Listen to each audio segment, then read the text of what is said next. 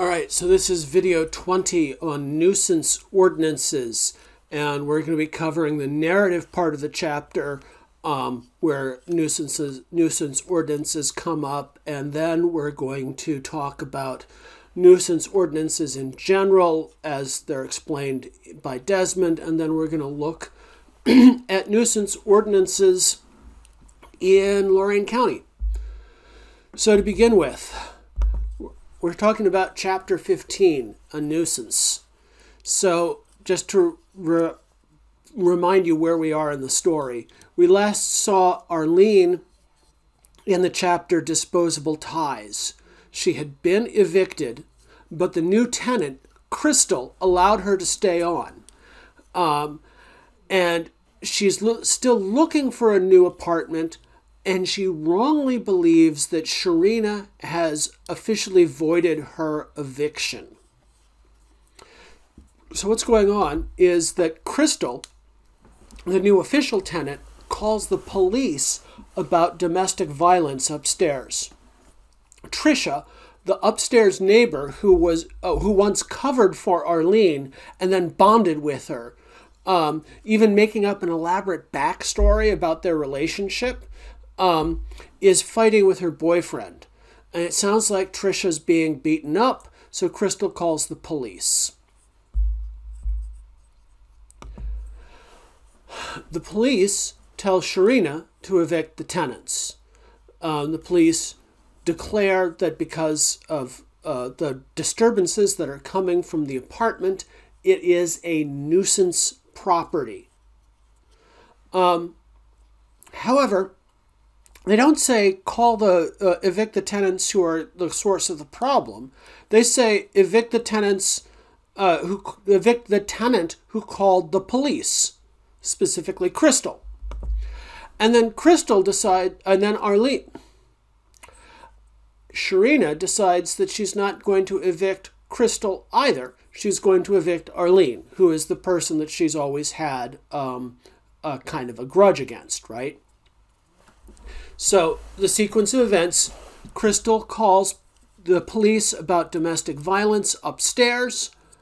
The police tell Sharina to evict the upstairs tenants. The police tell Sharina to evict the tenant who called 911.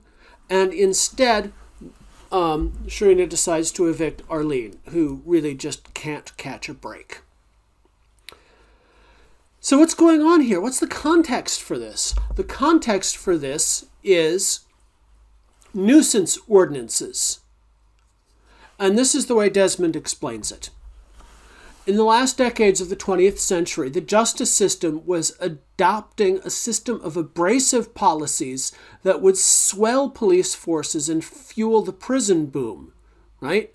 So this is the policy of mass incarceration that you've probably heard about. Yet, at the same time, this is weird. I'm going to go back to quoting Desmond here. It was also leaving more and more policing responsibilities to citizens without a badge or a gun. So, even as the prison population boomed, America adopted more and more policies that put police responsibilities on people other than the police.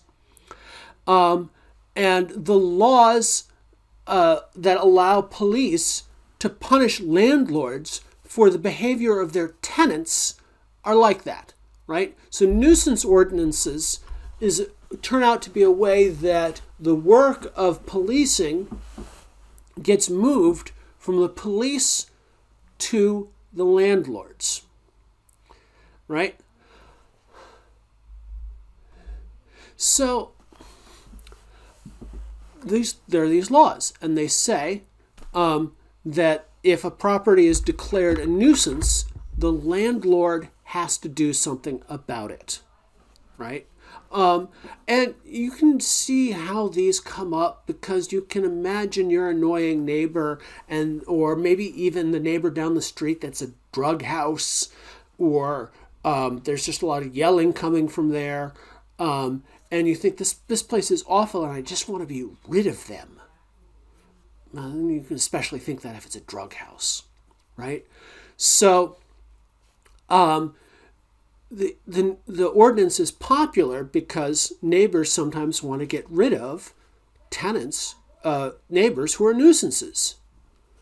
But the way it works out in practice is, well, really unfair. It's just unjust. So reasons that properties are declared a nuisance.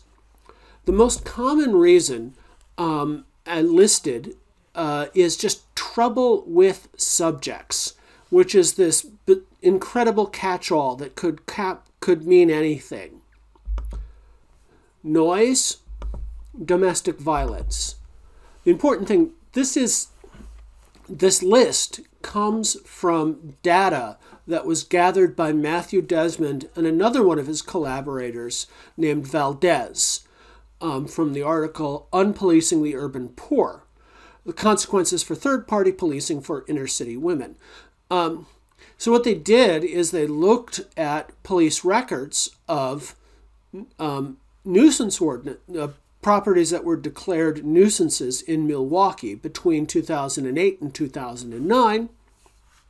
And this was the list of the most common reasons. So one is a ridiculous catch-all, one is noise, and the third most common one is domestic violence. What happens when landlords are told that a property is a nuisance? In the vast majority of cases, landlords who received a nuisance citation for domestic violence responded by either evicting the tenants or threatening to evict them for future police calls. That is, the police are getting a lot of calls about a property. The police declare the property a nuisance. Once the police declare the property a nuisance, they turn it over to the landlord. The landlord's response is to evict the tenants or threaten to evict the tenants if they do anything that attracts the attention of the police again.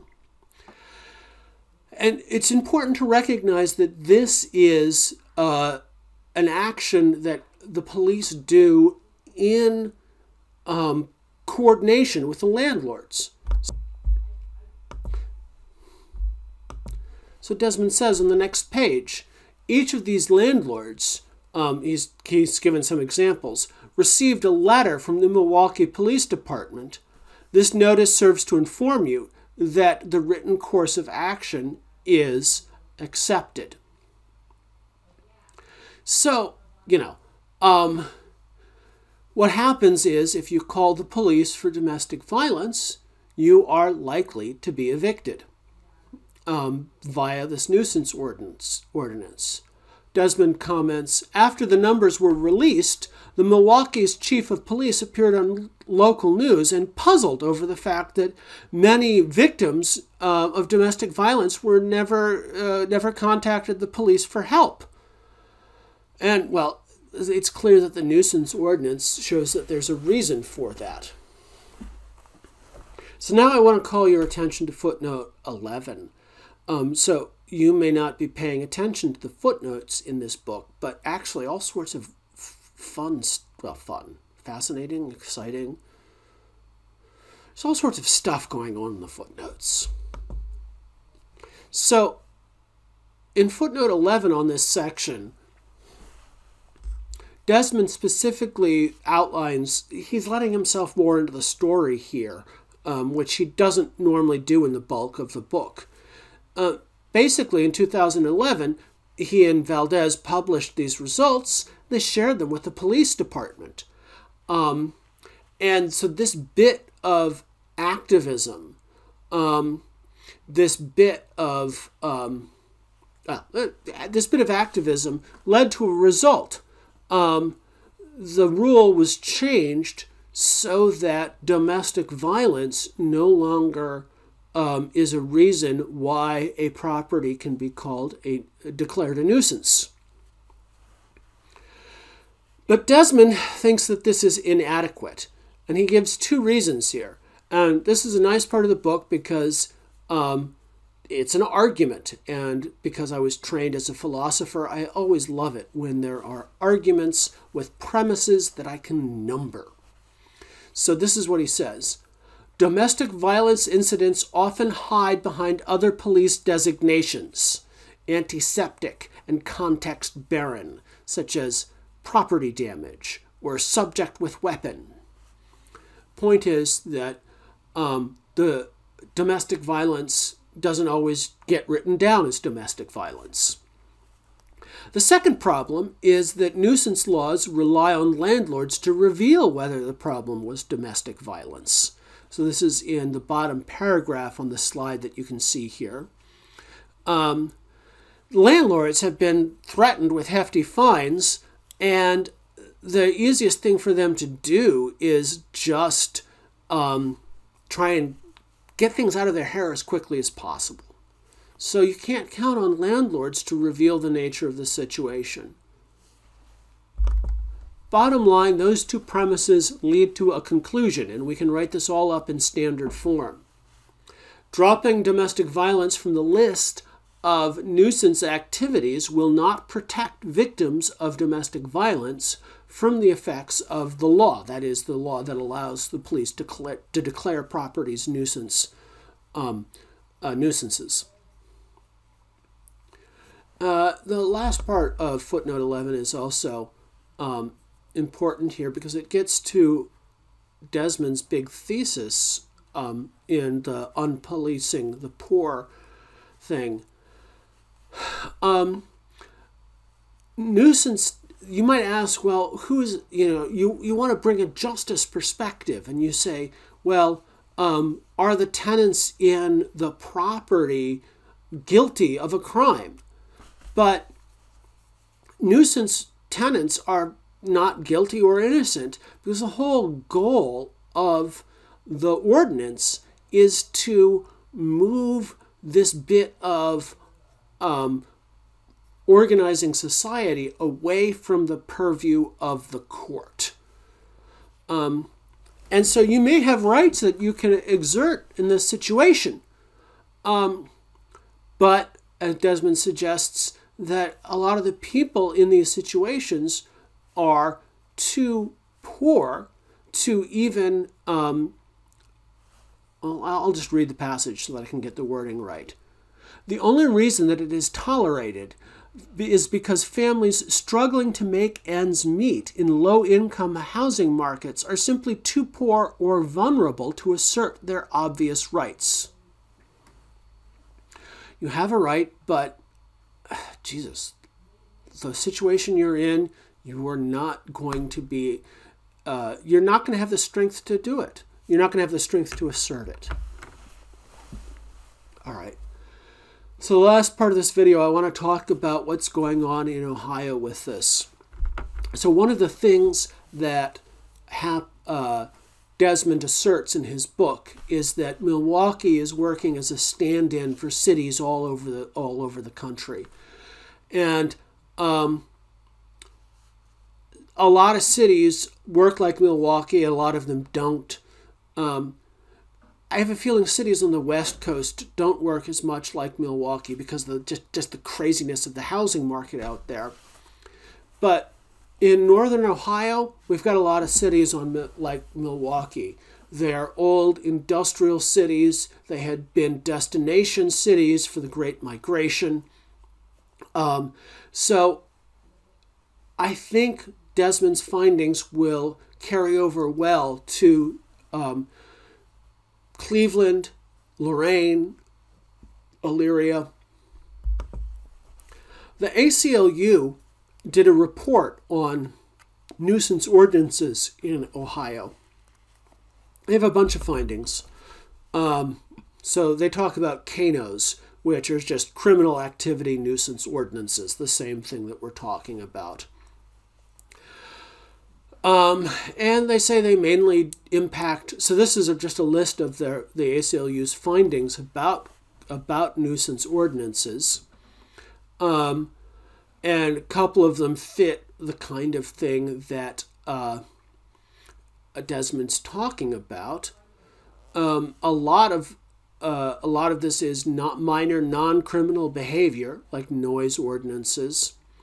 In many cities across Ohio, put survivors of domestic violence at heightened risk of eviction by defining domestic violence as a nuisance activity. So Milwaukee did that. Desmond objected, and they took that part out of the law. Nevertheless, Desmond thinks that the nuisance ordinances are still a problem for victims of domestic violence. So it's worth taking a look at what's going on in Northeast Ohio, in our region. So this is criminal activity nuisance ordinances with domestic violence in Cuyahoga County. So not Lorain County, but right next door. The dark blue are areas that include domestic violence as a reason why a property might be declared a nuisance. The light blue areas are ones that don't include it, and the white areas just don't have nuisance ordinances at all. The striped blue areas are areas that removed it. We do have information from this report about Lorain County, or about Lorain County as well. So you can see that the city of Lorain and Avon Lake both have nuisance ordinances. And Avon Lake includes domestic violence as a reason why a property might be declared a nuisance. So once a property is declared a nuisance in Avon Lake, perhaps because there's domestic violence going on there, people living in that property might now be evicted because the landlord is responsible for essentially the policing, right? And this is something that winds up putting victims of domestic violence at risk. So this is the sort of thing that you might want to do in your paper. Just take a look at what's some of the things that Desmond talks about in Milwaukee, and do some web research and see if it applies to Lorain and Cuyahoga County. And my general feeling is that most of the time it does.